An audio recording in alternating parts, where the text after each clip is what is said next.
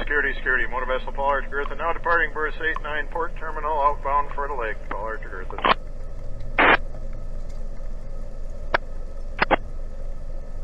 Aerial lift bridge, Vista Star, outbound for a roundabout on the lake.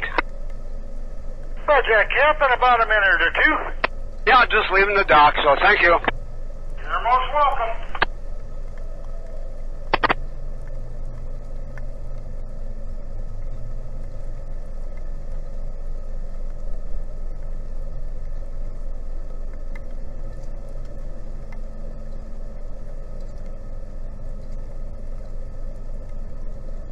Departing the Duluth Ship Canal is the Paul R Tregurtha.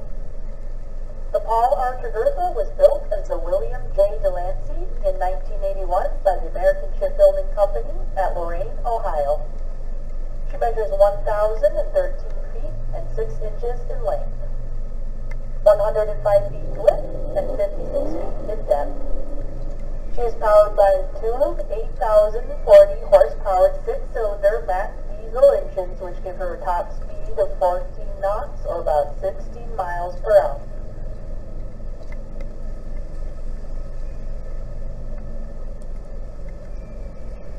She is equipped with a 1,500 horsepower bow thruster to aid in maneuverability in port.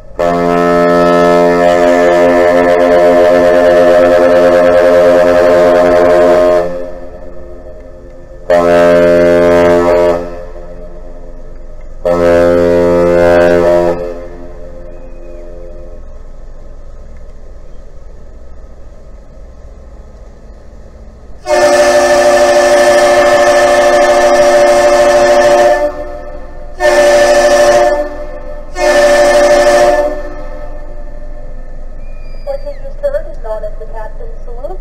It's one long tone followed by two short tones. What you just heard is known as the captain's salute. It's one long tone followed by two short tones. The Tregurtha was saluting the aerial lift bridge, and the bridge was saluted back. The Paul R Tregurtha has 36 hatches on her deck, which open into 5 cargo holds located below deck. Each hatch covering measures 65 by 11 feet and weighs 6 tons each. She has a maximum carrying capacity of 71,300 tons. Above her deck is a 260-foot self-unloading boom, which allows her to unload her own cargo at a rate of 10,000 tons per hour without the aid of shoreside equipment.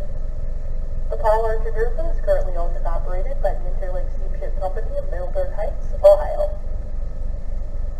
Named in honor of the Vice Chairman of Interlake Steamship Company, the Tregurtha is known as the Queen of the Lakes for being the longest vessel on the Great Lakes. She was built in 2 sections, which were joined at American Shipbuilding's Lorain Yard, ending that shipyard's long history of Great Lakes shipbuilding. The Tregurtha was built for $60 million and became the flagship of Interlake Steamship. She was rechristened with her current name in 1990 to reflect Interlake's newer owner. The historic Interlake Steamship Company was founded in 1913 by the massive mining and steel-producing Pickens Baxter and Company, which began operating ships in 1883. The fleet was sold into private hands in 1987 and currently operates 9 ships and 1 integrated tug barge unit on the Great Lakes. The Paul R Tregurtha is departing today with a load of coal. She's headed to St. Clair and Monroe, Michigan. If you see crew on board, give them a big wave and wish them